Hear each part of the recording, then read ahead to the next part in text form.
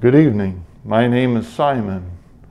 I'm a student of the occult sciences, especially of the Victorian era. And tonight, we will be looking for psychical phenomenon here at Willard Library. For tonight's experiments, we're going to use a variety of tools, but in particular, we'll be using the perspective of Allan Kardec, spiritist. Allan Kardec is different than a spiritualist. He is a founding personage of Spiritism, which is more of a moral code than it is a religion. It's a scientific pursuit of the study of mediumship.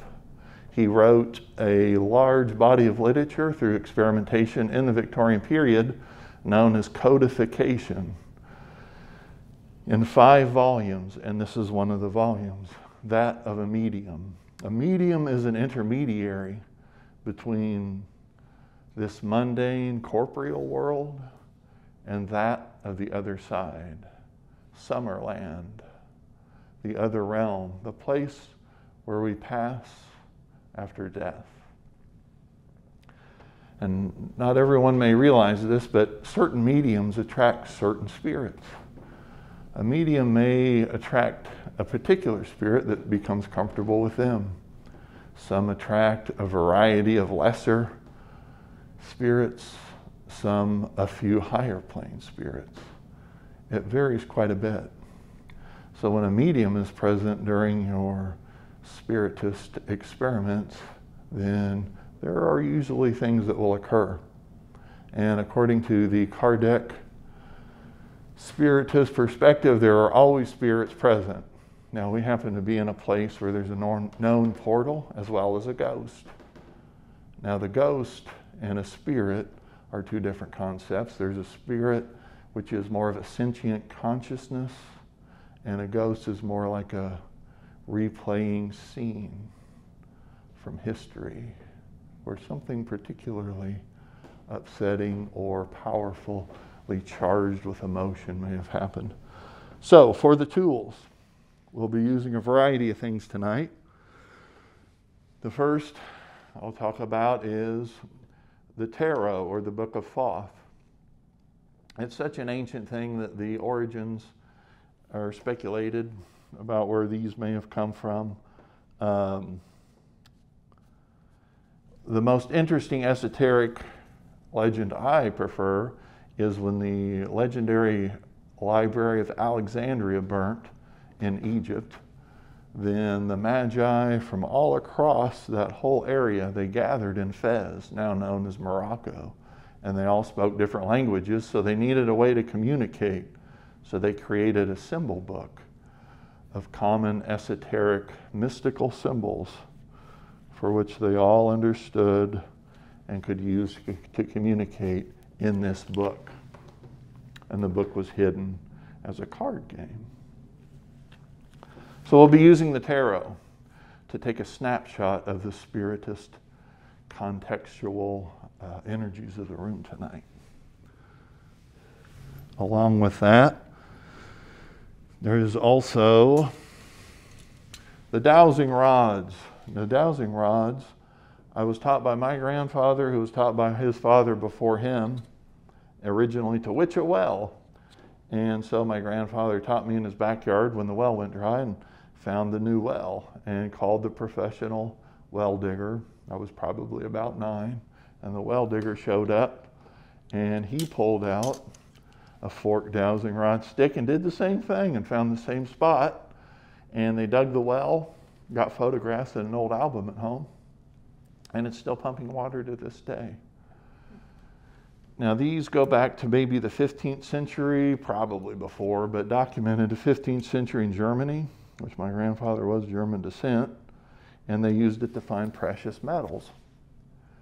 And then later, just a variety of things, treasure and criminals, etc. For our purposes, we'll be looking for EMF, or electromagnetic field intersections, which indicate the presence of spirits.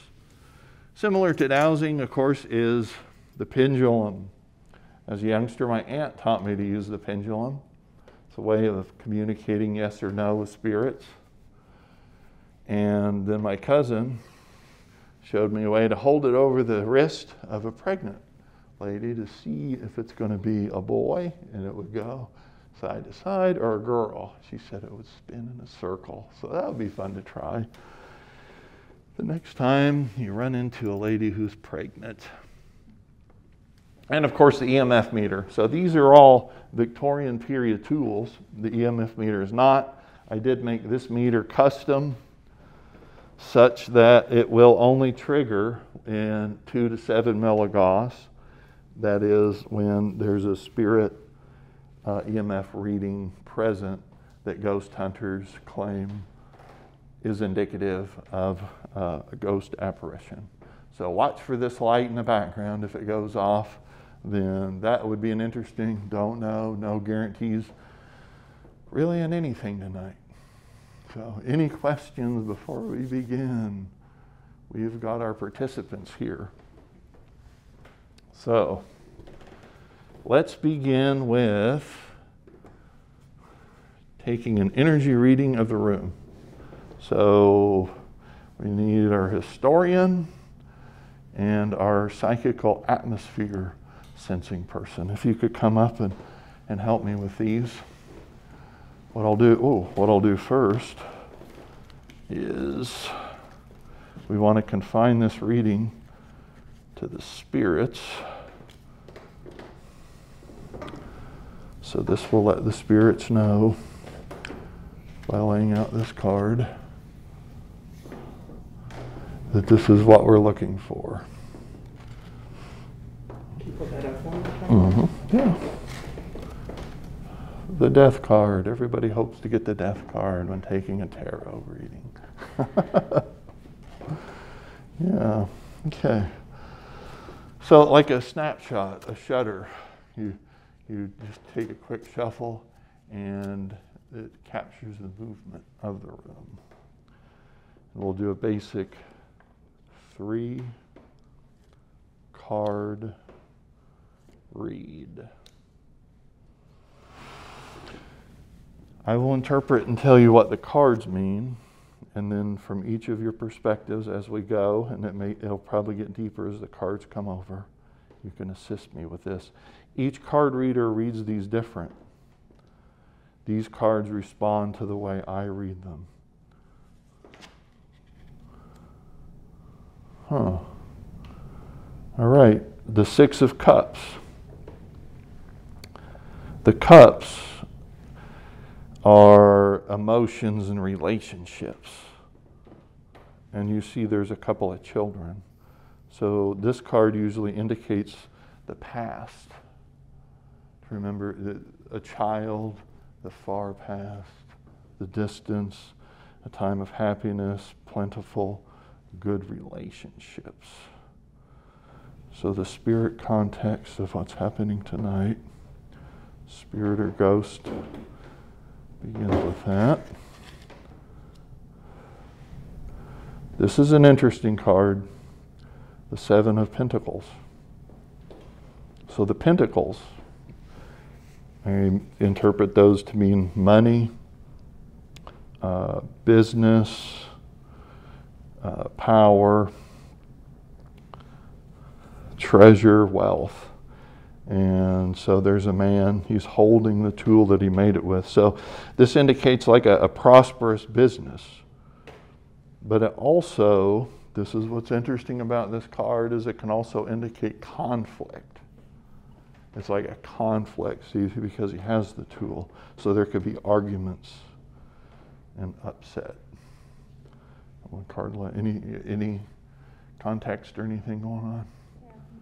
Yeah, what's going on? Let's start with history. Well, we do not know who the Gray Lady is, but common theory is that she is Louise Carpenter, who is the daughter of Willard Carpenter, the founder of the library. Oh yeah, Willard Library. So the children thing kind of comes in there to play there, and then a lot of people believe that she is haunting the library because when Willard Carpenter passed, he left majority of his wealth here to the building and not so much to his family members. So the wealth and conflict thing kind of plays there. Oh, Is that kind of what you were thinking as well? Yeah, I was thinking the conflict also with children. There has been rumors that there is a little boy spirit that hangs out in the really? apartment. I did not know. Billy. Yep, I've never heard much about it. Our director's one who told me about him. So. Huh. Okay. So that's what popped into my head when Interesting. children came up, or the children's department, also Yep. known where the Gray Lady was first seen. Sure. Okay. Okay. Well, let's see what the last card is. What do you think? Or should we just bury in the deck? Betrayal. So the swords, they have to do with power and change. When the state of change, things are changing, a powerful change, and of course the heart. There's a storm. You see the heart's in a storm. There was a storm. And a person in power and change, there's a betrayal of the heart. Yeah. Does it? Okay. The tarot. So the psychical snapshot atmosphere of tonight would be that it must, the old term is shining, it must just shine that event. Spirits, we invite you to speak and tell us this evening about these two people. Who wants to go first? I'll do it. You want to do it first? All right. I'd like to see what's on the bottom. Oh, the lovers. Interesting. Okay. So here's how it works. You know how to use the pendulum. Go ahead and hold it up, and then not trying to make it move on your own, just allowing it to begin to swing towards one of these four cards.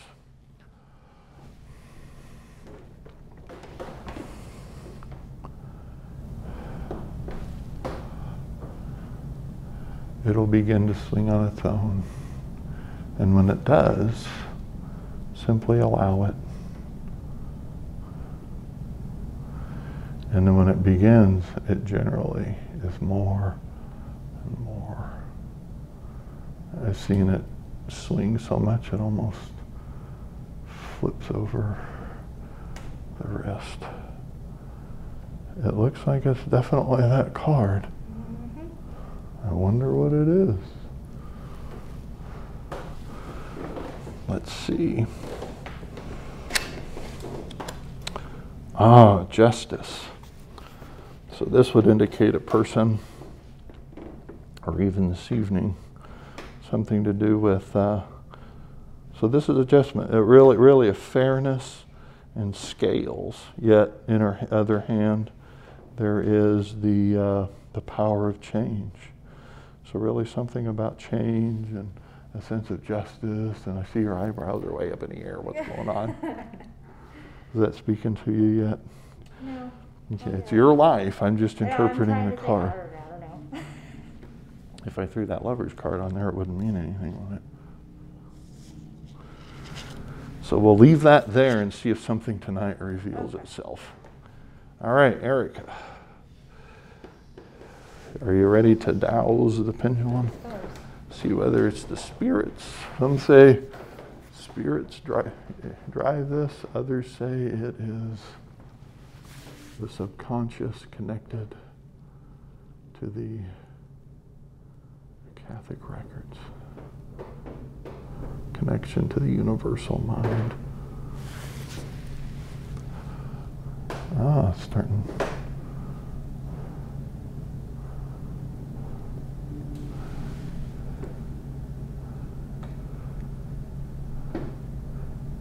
Is it circling? Yeah. Okay, just keep it up.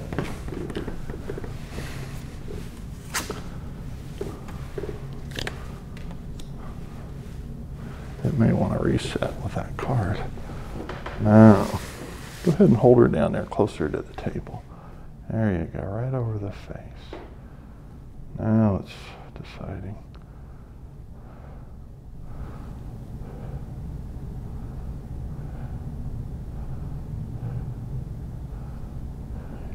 once it starts swinging, just let it go.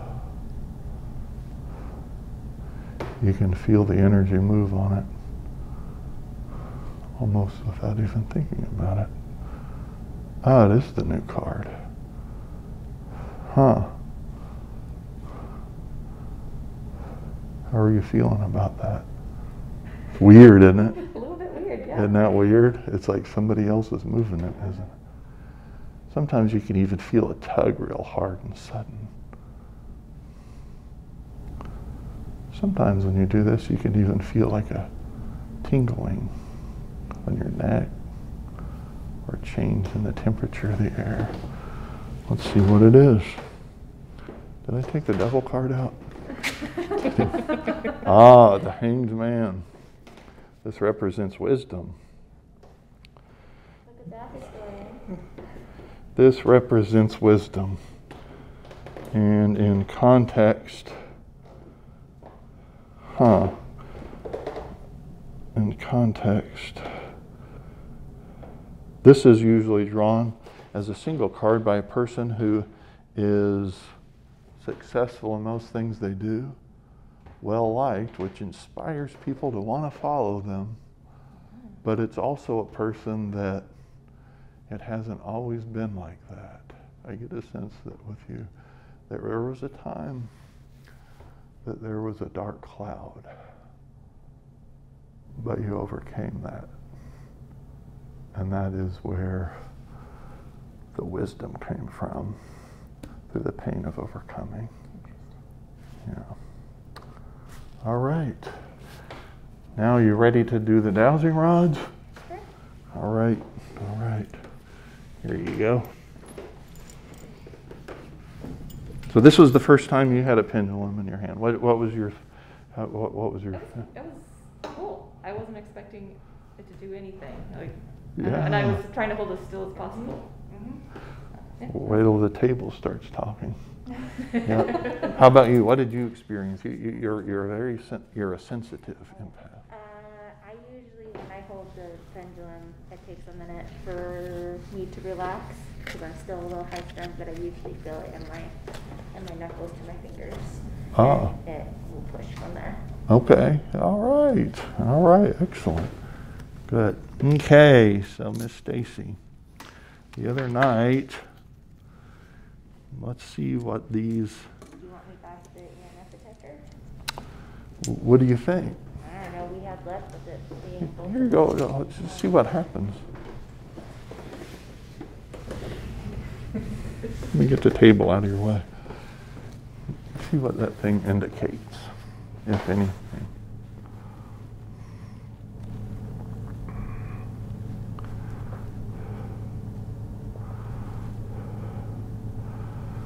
Spirits, give us a sign that you're here tonight. Can you show us where one of you most powerful is in the room? Are you willing to talk? Oh, here we go. Yeah.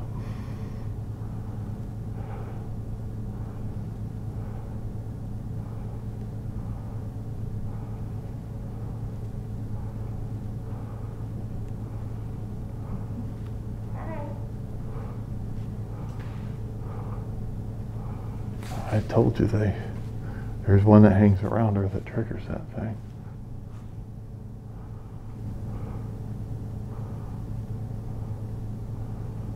It's moving. Are you moving? I'm not moving. Is that The moving? spirit's moving.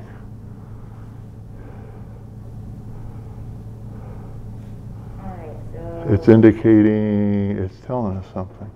Is it pointing at Erica? Yes. It is. Yes. Are you pointing at Erica? Are you telling us something?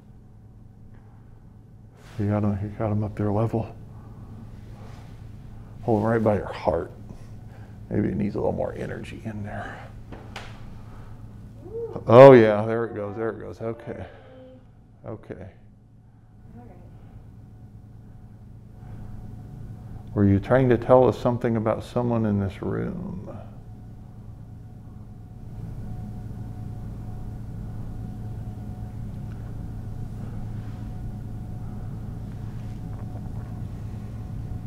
Are you willing to talk to the spirit of the talking table?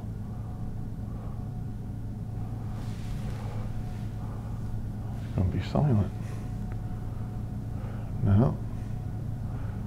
It's hard to interpret.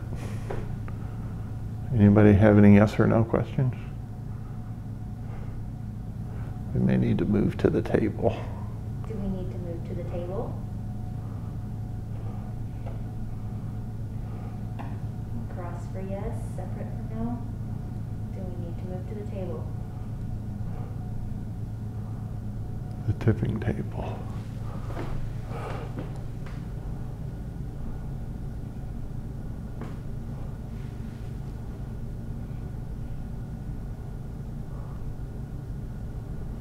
Is that a yes for the table? Looks like it.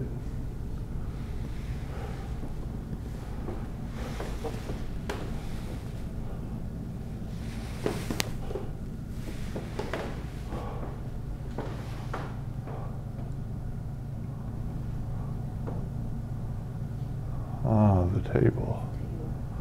All right, the table it is. All right. So the tipping table, known in Victorian times as the talking table, the place where it became quite the fashionable thing to do among society during the pastime, was all gather around and hold a table and then communicate, and these were called table tipping seances, the original Victorian period seance. So, Stacy, Erica, Joe, if you want to come up here and just circle yourself around there. And what you'll do is you'll lay your hands on it, so your fingertips and the bit of the palm of your, or the heel of your hand lay really lightly, just very light. And you don't want to consciously move it because that wouldn't give us anything real. So just allowing it, and usually people who are stronger of mind have better results. People with strong minds have better results. Whether it's the power of the spirits that move it or the subconscious, which is said to be connected with the universal mind and has access to all knowledge, moves it. So just concentrate on it moving. Not moving it on your own. It could be rocking side to side. It could become circling. Could even rise in the air. To just think. And as it begins to move, you can let your hands move with it. Once you feel it move, support and move with it. So just think and imagine it begins to move without consciously controlling it.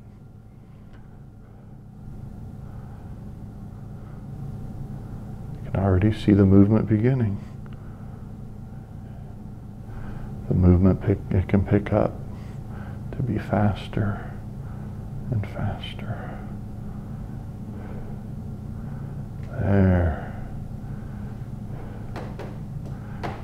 There it is. That's good, table spirit.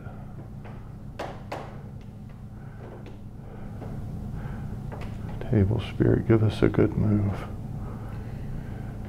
Give us good rocking. Yes. Give us a movement for your yes, if you want to. What would you like to be yes?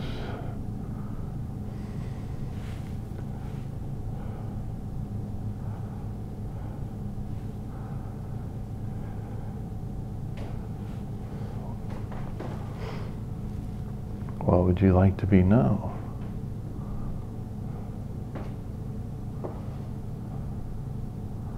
No is still. Okay. Yep. Lightly holding your hands to rest and support the movement. Spirit.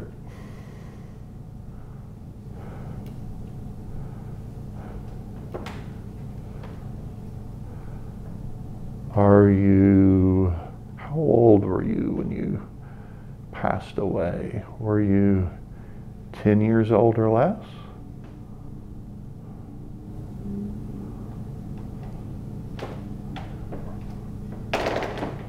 Oh, a young one. We've got a young one here. Table spirit, can you tell us if this one that's passed on was a male?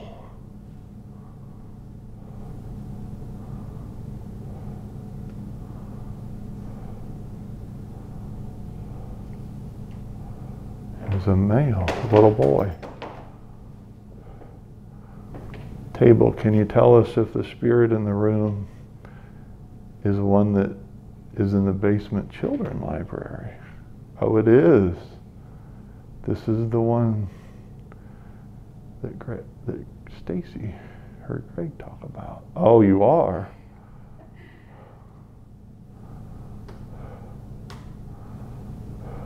Yes. You've been wanting to be heard for a long time, haven't you?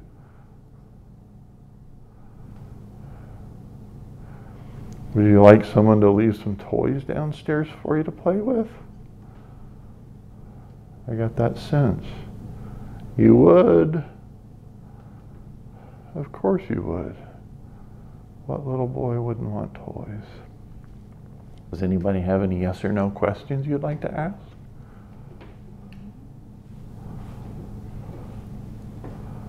More questions? Yes.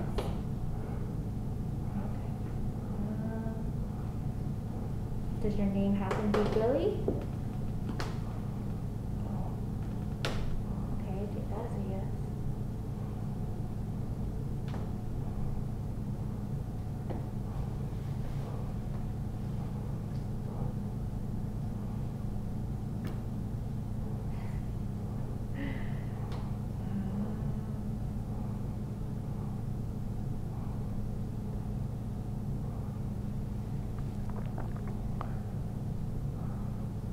Are there any other spirits in the room with you, little one?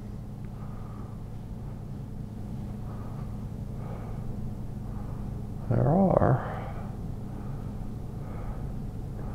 Are there any that died over? Oh, let's ask little table spirit. Do you know how long ago it was when you passed away, when you died and crossed to the other side? Yeah. How old is this library? 136 years old. Okay. Did you die over 100 years ago?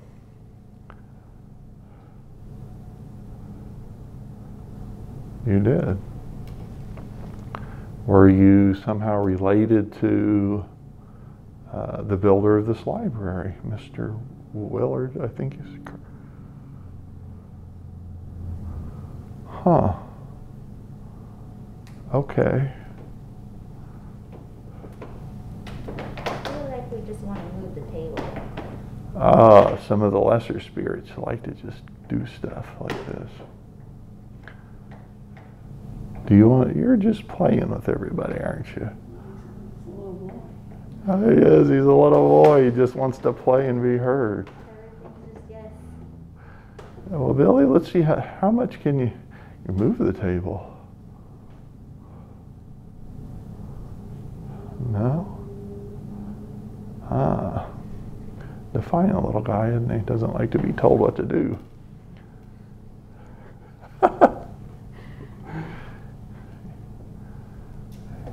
Eric, any historical questions? Ooh, there he goes.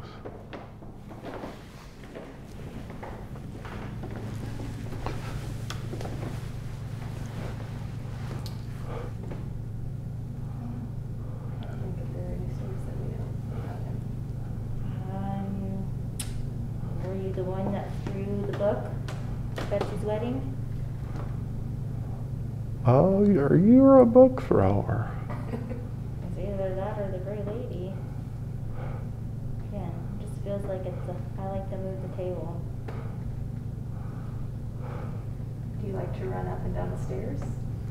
Whoa, that was a big yes. Oh, yeah. Oh, look, it's turning. What's that?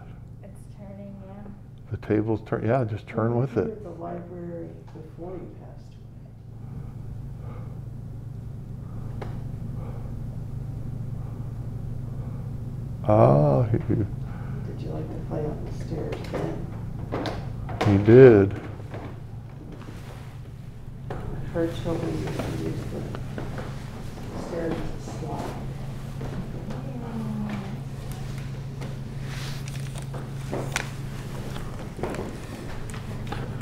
Yeah.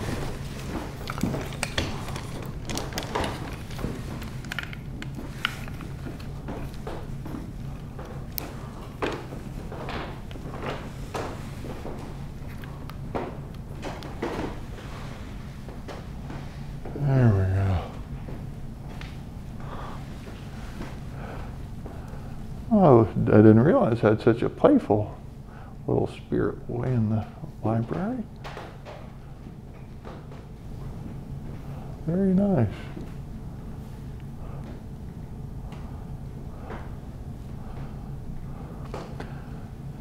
I wonder what would happen if we went to the stairs. You wanna? Would you like us to go to the stairwell? No?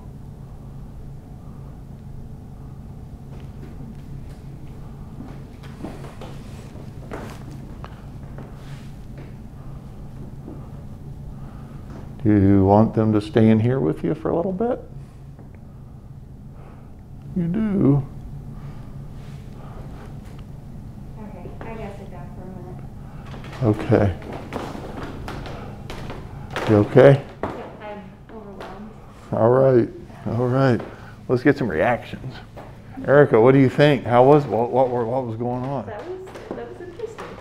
There were a few times when I lifted my hands up completely and I saw it that. was still moving, and Mhm. kind of watching their hands, and it didn't look like anyone was holding it or rocking it or anything like that. Yeah, it was pretty wild. Yep.